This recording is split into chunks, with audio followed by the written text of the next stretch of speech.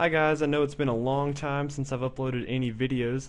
I've decided to do a Java tutorial series, and I'm trying to take a break from my Visual Basics tutorial series, and I'm going to teach you the fundamentals of the Eclipse IDE, and I'm not going to go through how to download the Java development kit for a couple of reasons. One, there's like a ton of tutorials on YouTube of how to do this. I'm sure you can find a link. You're also saying there's a lot of tutorials on YouTube about Java. Well, I went through about all these tutorials and I just don't like how they're structured, so I'm going to try to structure this differently. If I don't do a good job at that, I'm going to actually listen to the feedback of my users and change it how you guys tell me to.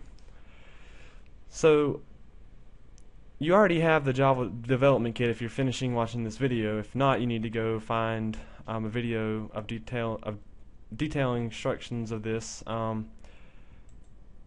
going to learn how to create a new project. That's what I've already did. If you go over here, you can right click anywhere in this box and go to New Java Project, or you can go to File, New Java Project. Doesn't really matter. And you just name it. I already named mine Learning. Don't worry about any of this stuff down here.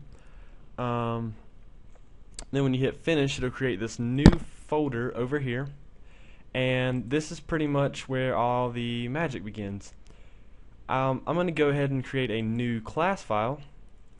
This is just kind of like a blueprint for objects, and I'll get into that later, but just now think of it as if you were building a house, this is pretty much, you need a blueprint to build that house.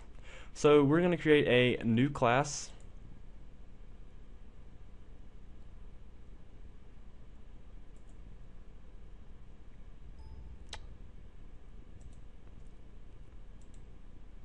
And I know it's bad practice to use the default package, but I'm not going to really confuse you guys and get into packages just yet.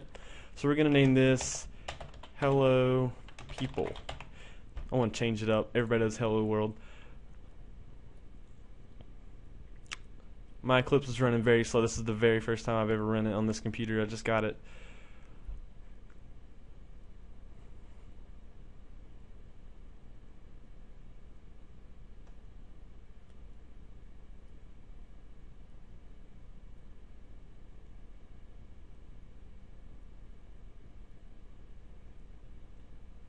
It's taking quite a while.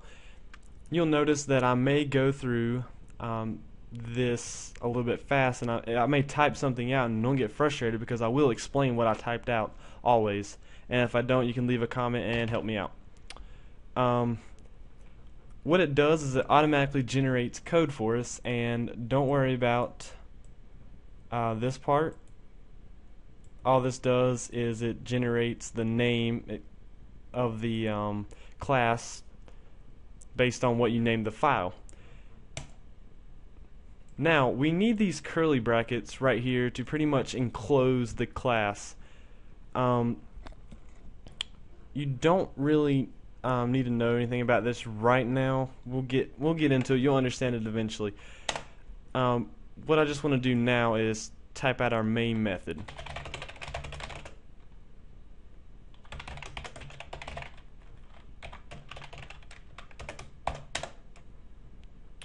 And what I've did, and don't worry about what a method is right now, all I've did is create pretty much this code right here is ran when the code starts. So you always have to have a main method in your programs. As far as I know, you don't have to have it for some things. We won't get into that though. Anything you put in this code for your main method will automatically be ran whenever you start your program.